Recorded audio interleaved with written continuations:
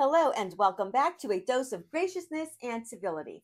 I'm Jules Hurst, etiquette expert and your guide to navigating the fascinating world of modern etiquette and manners.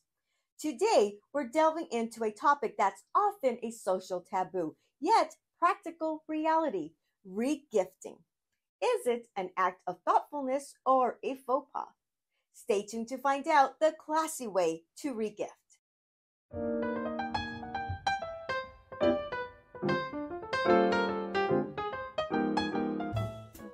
If you're new here, don't forget to hit that subscribe button and ring that bell to stay updated on all of our latest content.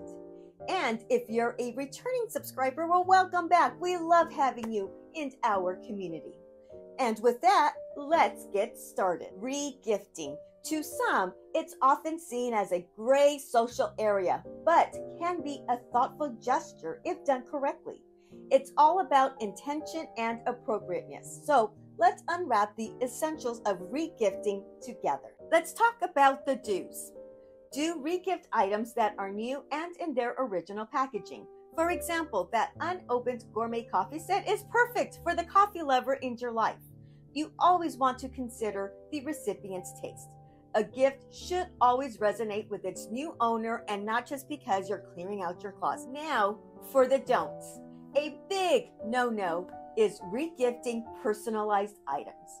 That engraved picture frame meant for you, it's a keepsake, not regift material. And be mindful of your social circles.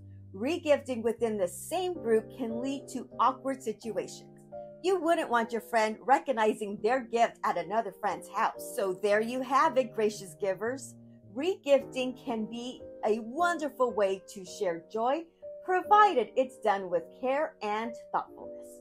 Remember, it's not just about the gift, but the sentiment behind it. Do you have a regifting story you would like to share? Please put it in the comments below. If you loved our journey through the world of regifting, hit that like button and share with your friends. Together, let's spread kindness and a dose of graciousness and civility. Until our next etiquette adventure, stay gracious and grateful. If you would like to download our guide to 10 things to remember at the dinner table, the link is in the description below. Thank you so much for watching, and I'll see you in the next one. Bye for now.